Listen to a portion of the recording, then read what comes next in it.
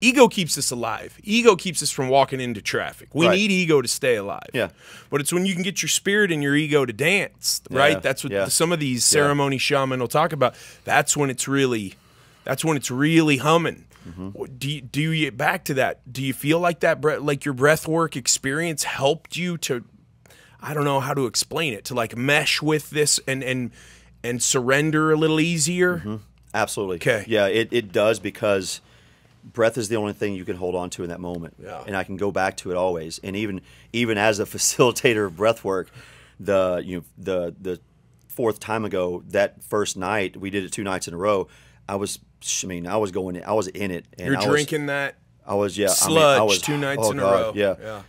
But I was in it hard, and I wasn't comfortable, and I kept having these visuals of what I do with the sandbags and with the veterans, with all these people, and the go, go, go, and all the stuff that I do. But then at the same time, I would say, you need to breathe. You need to chill out. You need to teach breath. You need to get on the social channels you're talking about, doing all this shit, and you need to tell them to calm down and breathe. And then it would go back to this, but I need to fight, but I need to breathe. And I was like, it was this constant battle, and I was rocking back and forth, and I couldn't get comfortable. And I was purging, but I was purging energy. Nothing was coming up, and I was doing this for hours. And so my fiance had her hand on my back. One of my buddies came over, and he put his head on my head, and he was just holding me. He was like, "Breathe, brother, breathe, breathe." And I would breathe through it, and I would breathe through it, and I would start to. And this is the funny thing too, because I'm not above needing to ask for help, and also recognizing that I can't breathe too. So there were moments in it where I felt like I was hyperventilating, and I was like, and then I would have a visual of in that specific night, I had the visual of the latest Adaptive Training Foundation class that I'd led through breathwork for 9 weeks, and I saw all of them around me, and them seeing me in that space, being human, not being the guy leading breathwork and like, hey guys, everything's cool. They saw me as just getting my ass handed to me. And I was like, this is what you needed. And so, and I would remind myself, breathe. And I would bring myself back to it. Because you're right, like for you and anyone that, if you don't know about it, you start to have that feeling, you start to hyperventilate, and then you start to freak out. But if you can know, number one, it's going to stop. And number two, whatever is happening for you, not to you. Yeah. And then you just calm yourself down. And you're safe. Yeah. Everything around you is okay. Is whatever you're seeing, whatever you're feeling, it's for you, and you're safe. You know who Dorian Yates is? Yeah. Yeah. So his stories are crazy, right? The first time he ever sat with ayahuasca was just with this guide. Yeah. The guy like cooked it up for him, gave it to him around a campfire. He said it was it's not a good experience. Yeah. And then he's talking about kind of his journey there, and then he started to find that when he would go to a ceremony with a group of others, that the energy was just much different. Why do you think that is? What's your opinion on why it's important when you sit with the ayahuasca to have other human beings around you? That energy that. Sometimes it's traumatic, man. There's people, if you're in a room where there's ladies, maybe they've gone through some sort of really traumatic situation, and they're screaming and hollering. Yeah.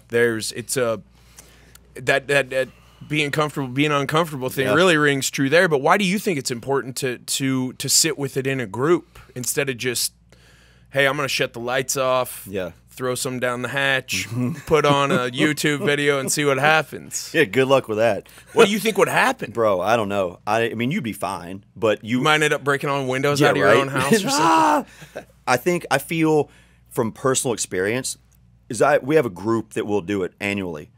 And I got to sit with my fiance for the first time, 2 times ago. And it's different because it's the African proverb, dude. If you want to go far, go together. Like, you have to have community around you. Did you have a hard time really letting go when you experienced this with her? Oh no. No, even though you're her protector, that didn't interfere. I let it go.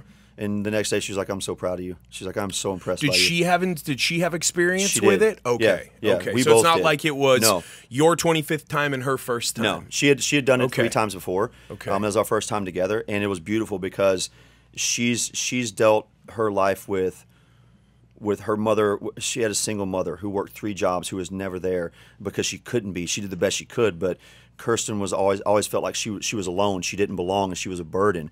So the first night, she saw a lot of that, and we're right beside each other, and I hear her breaking down, and she's always felt like she's alone.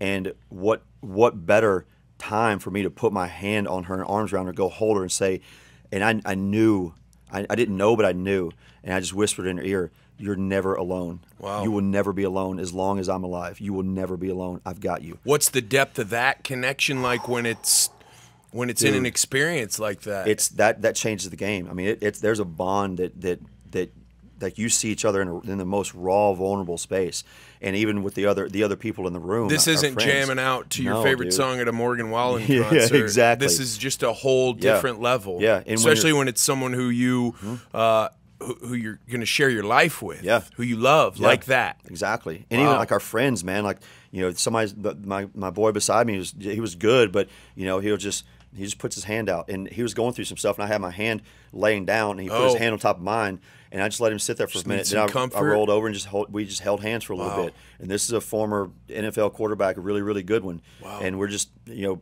broing out, holding hands and like holding each other. Like, "Hey bro, you're good. I love you." And so when you're going through an experience like that in plant medicine, when it is uncomfortable, knowing that you have the support of other people around you, that allows you to go and just let it be.